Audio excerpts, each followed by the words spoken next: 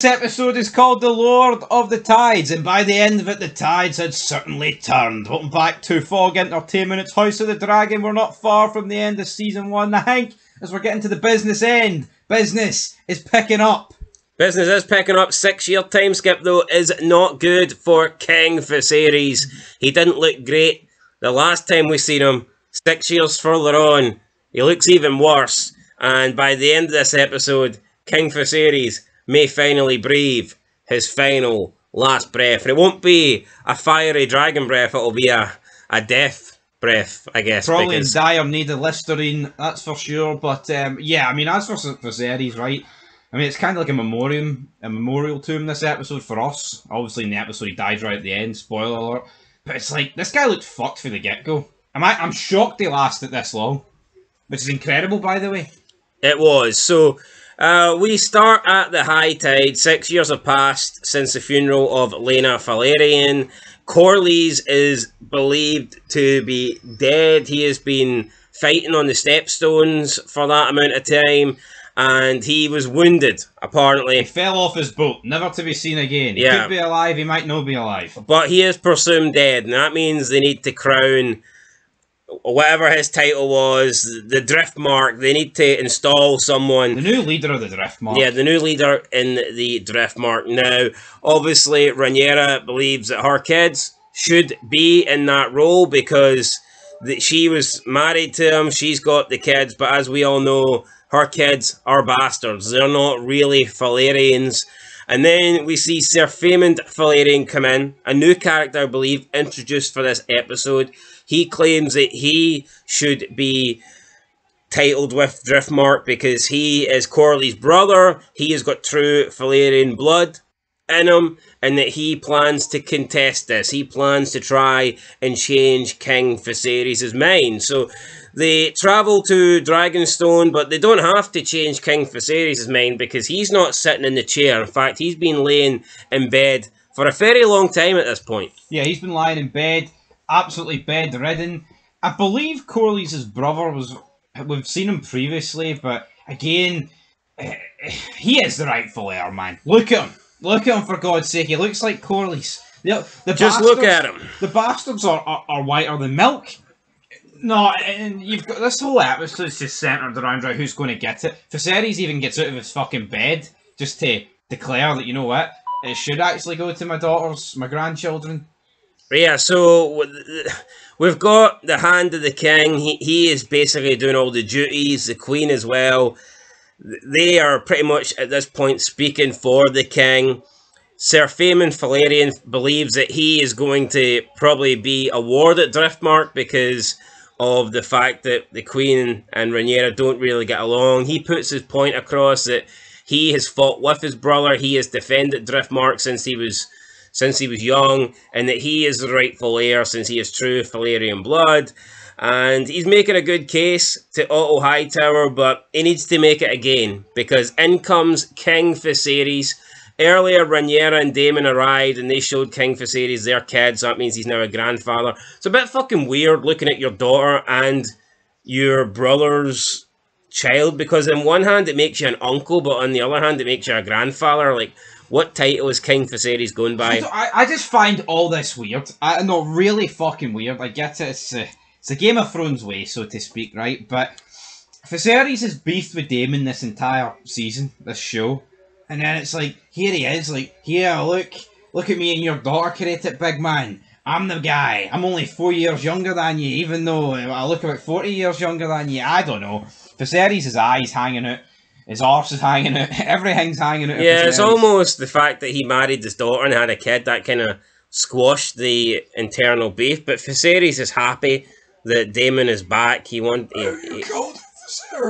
exiled him a long time ago, and he's tried to bring him back, and now Daemon is back. But they want Driftmark, and it doesn't look like they're going to get it because Otto Hightower's listening to Sir Faemund. But then King Viserys walks in on his own, and this was a really good scene. You feel sorry for him. He's, I mean, not crawling, but he may as well be on the floor crawling as he slowly makes his way down the hall into the crown's chair, and he doesn't want any help from any of his guards. He wants to do it himself. He's making the ascent up the steps, and then his crown falls off. He bends down. He tries to get the crown. Someone comes to help him. Again, he tells his guard, I don't need help, but it's not his guard, it's Daemon, his brother. And Daemon then helps him, puts the crown back on top of his head, and helps King Viserys rest onto the chair, where King Viserys hears out both Faemond, hears out his daughter, and he decides that he's going to give the Driftmark to Rhaenyra's eldest kid.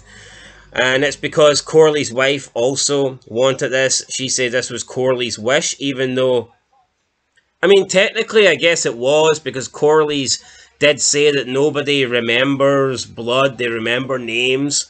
So therefore he's happy enough for the kids to inherit Driftmark, even though it's not really his blood. But obviously this doesn't please Sir Faemon Valerian. He's upset about this, rightfully so.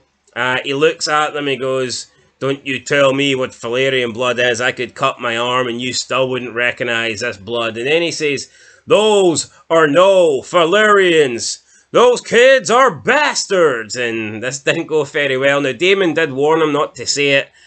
King Viserys tried to get up, took out his blade, said, I'm going to cut your tongue out for that. But before he could get to his tongue, Daemon comes up from behind him, swipes his head off, cuts his head off in half, and Daemon then coolly says he can keep his tongue. I thought it was a very good scene. I liked it's like, they are bastards. I like that last stand. But what was Viserys realistically going to do? But it's like Daemon saying, oh, watch what you're saying, big man. It's like, not the reality of this show is, see Rhaenyra, she's a whore. She is. She's a whore. She's a sketch. No, she literally fucking is. Daemon is just a weird-ass character, doesn't care. But you try to tell me an honourable man like Ned Stark will be with Rhaenyra? Not a fucking hope in hell. No, I mean, she's literally got kids. I mean, how many different people at this stage? Here, and I tell you well, just the two. But the two that she's got them with, the one that she's supposed to have with, she didn't have any with. Yeah, so. And what I would say is, I think there's going to be a plot twist. I think Sir Christian... What's his name? Sir Christian Bell? Christian Cole. Sir Christian Cole. I think the oldest son might be his.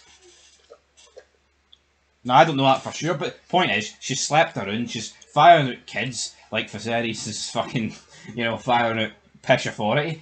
Unlimited. But again, I don't know. I mean, how can anyone seriously, like, back her kids leading Driftmark? It should be someone that's black. I don't know if the show's trying to portray... like the what do you call these guys? Yeah, because she was with Christian Cole and then she got married to Corley's son and then she just went straight to that strong guy. So I mean, she's been passed around. And she was like sleeping with Daemon got up against the wall and she was like 14, 15. But see, I think this is the show just being woke and they're trying to view Rhaenyra as like a empowered woman. Yep. That sleeps with who she wants. Whereas if this happened in Game of Thrones, she would be labelled a whore. Yeah, but yeah, it's like earlier this season, they were trying to be like, here, why can't I do what you do? You sleep around. But we're men, you know? Yeah, no, it just works when you've got King Robert fucking telling all these war stories and all the women that he slept with. I mean, it just works with Rhaenyra bragging about it. It's not the same thing, you know what I mean?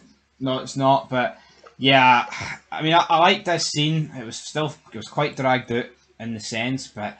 again, it's just it is very woke, and are they trying to go down the route here that the Targaryens look a bit racist? But they don't really talk about race.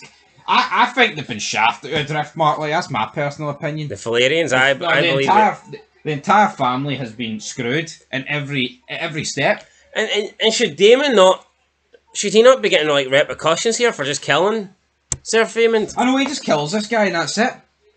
It's supposed to be like a high-ranking guy. Doesn't make much sense to me. Nope, nothing gets done, and that, I mean, that's pretty much Is Corley, if I'm assuming Corley's alive, is he not going to try and avenge his brother? His son's also alive, no one knows that. Just like, what, their whole house... Corley's wife just stood there, that's her brother-in-law. I know. And I get it, right? Maybe you don't like your in-laws, but it's still... Fucking Tywin Lannister doesn't like his son, but he fucking wouldn't let anybody do anything to a Lannister. No, that's for sure. There would be repercussions if somebody did something to a Lannister. But not in this show. Valerians just get jobbed out every single episode, and you know, I don't know. It's there's no payback or anything like that. We then get the dinner scene. I thought the dinner scene was pretty good. Basically, all the families were there. The Valerians were there. The Targaryens were there. So the High Towers were there. Pretty much everyone was there. All the kids were there, and I mean, I guess for the most part, they just got along for King Viserys' sake. Viserys cut a decent promo. His last promo, to be fair, pretty much basically saying, like, this is the last time I'm going to be with my family. I want to enjoy it, so let me enjoy it.